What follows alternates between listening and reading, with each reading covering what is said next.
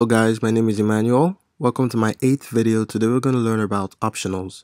Create a new project and let's get started. An optional is a type that can either hold a value or not. So it's possible for its content to be empty. It's also possible for the content to exist.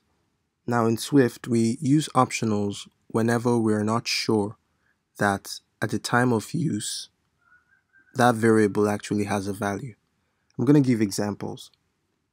Whenever we want to create an optional, we use the question mark symbol. So if I wanted to create a variable with a variable called name and I want this to be an optional, I'm going to specify the type and add a question mark in the end. So this means that it's possible for this particular variable to be empty at the time of call. So if I try to print this and I said name, you'd see again that this is an optional string, right? And if we print it, we're going to get nil right here. So if we add a name, so I say name equals Emmanuel, and I run this again, we're going to get optional Emmanuel. So it's telling us that this is an optional variable. Now, there are actually different ways of unwrapping an optional, and I'm going to cover all of them individually. The first and probably the easiest way of unwrapping an optional is to use the force unwrap. And what that simply is we're just trying to unwrap irrespective of whether the value is empty or not. To force unwrap, we just use a symbol exclamation, right? And what this is going to do is it's going to unwrap this value and just print out the name here. So we're going to see Emmanuel, right? Because it has been unwrapped. But the downside to force unwrapping a variable or an optional is that you need to be sure that the value actually exists.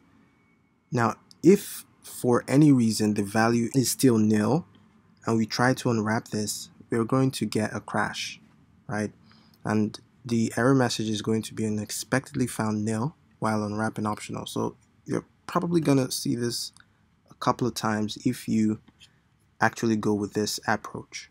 Okay, so yeah, you need to be sure that there's a value whenever you want to use the force unwrap. The second method we could use is the conditional unwrapping, and what we do here is we check to see if the value of the optional is nil before we actually access it. So in a situation like this, before we actually print name or try to force unwrap, what we would do is we'd say if name is not equal to nil, then we want to force unwrap.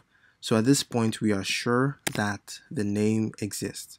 Now if we do this, it's not going to crash, it's not going to print anything because the value is nil. But if I remove this comment and now we have name, it's going to print Emmanuel right here. Now another way we could do conditional unwrapping is to use something called if let. And what we need to do is just say if let name equals name. So what this is going to do is it's going to check the value of name and assign it to name if it exists. Now this can actually be a new variable, whatever you want to call it. We could call it new name, but it's just what I call it convention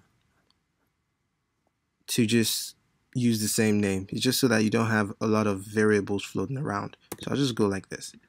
So what we're saying here is if the name exists, then print name. And you notice that it actually complained when we're trying to force unwrap. The reason is because this name is no longer an optional. It must be there.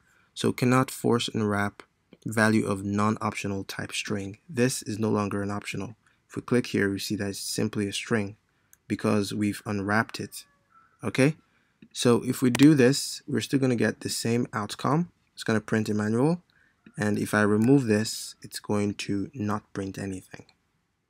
Another way we could use the conditional unwrapping is to use the guard statement To explain this, I'm going to create a function called greet. So func greet is going to take an argument called name as an optional string, and it's going to return a string this time. Okay?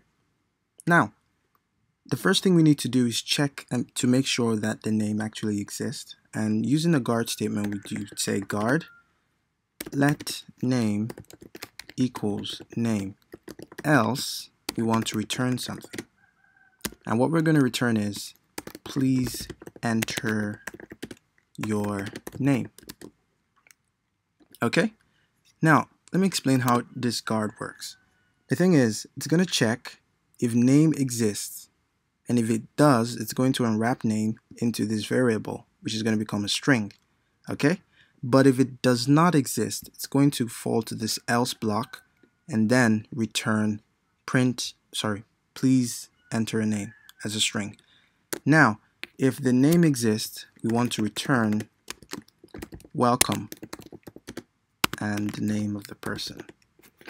Now, to test this function out, let's print greet and name. Now, what do you think this is going to do? Can you guess? Oh yeah, name. Can you guess what this is going to do? It's going to print please enter your name. Exactly. Because we do not have a name here. Let's comment this out so it don't confuse you. So name is actually nil, and it's printing please enter your name. Now, if we pass in a name and we run the program again, it's going to say welcome Emmanuel. So that's how to use the guard statement. And the thing is, it needs to be inside a function because we are using the return statement. So yeah, it needs to return out of a block. Now, another method we have is implicitly unwrapping optionals. And what that is to automatically unwrap optionals whenever we want to use them. To do that, we use a bang or an exclamation instead of a question mark. Now let's try it out. Name still is an optional, okay? So if we try to print out name, we're going to get nil because there's no name. But if we want to use name to do something else, let's say we want to add like my surname to it, acquire, and when I do this, it's going to crash because it's going to unwrap name automatically, and since it is nil, you can't actually do anything with it. So it's just like force unwrapping. You need to be sure that a value exists before you actually use it. So if I put a value in name and I run this again, it's going to work normally. Okay? So that's implicitly unwrapping optionals. Finally, and probably my most favorite method of unwrapping optionals is the optional chaining method. To do this, let's create a user struct. So we're just going to say struct user. I hope you remembered how to do this. Now let's create a variable called name as a string. Okay? We can make this a let as well. Anyways, yeah. Now let's create an object of this user struct. To do that, we would say let Emmanuel. And this time, let's just make this a type user as an optional. Now, if I try to print out the name of the user, Emmanuel.name, if I try to print this out, it's not going to allow this because this is an optional. So let's force unwrap this. This is going to crash because it is nil. Why am I using let? So it's going to crash because this is nil. But whenever we want to access this name property of Emmanuel, depending on whether Emmanuel exists or not, we could simply just change this bang to an optional. So what this is going to do is it's going to first of all unwrap this to see if there's a value for Emmanuel. If there is a value, it will now get the name of that user. If there is no value, it just would return nil, right?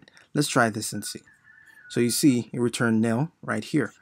Now, if we actually created a user object and we passed in a name as Emmanuel, we would see that it's going to print optional Emmanuel. as the name. Okay, then something else I like to do is, since this is an optional, it's possible for it to return nil. So I'll just say question mark, and give it a default value. So let's say our default name is guest. Now if I do this and I run this, it's going to also unwrap this and return Emmanuel. Or if this is simply nil, it's going to return guest. Awesome. So that's how optional chaining works. You just access optional values using the question mark, and then you get more and more objects like that. Okay? Yeah, so if you have any questions or confusions, please leave it in the comment section. If you like the video, please give a thumbs up and don't forget to subscribe. See you guys in the next video.